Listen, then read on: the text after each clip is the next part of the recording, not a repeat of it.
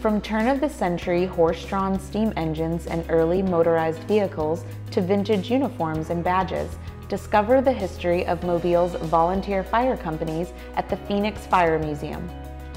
As you navigate the first floor, you will see antique fire trucks, hoses, and other equipment. The gallery on the second floor recounts the history of the volunteer fire companies of Mobile from their organization in 1838.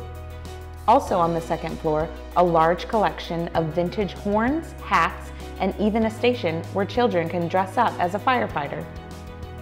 Housed in the restored Phoenix Volunteer Fire Company No. 6 Firehouse, the museum provides an exciting experience for visitors of all ages.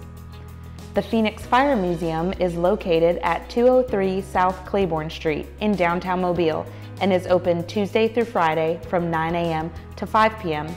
Admission is free. Group and school tours are available. For more information, visit historymuseumofmobile.com.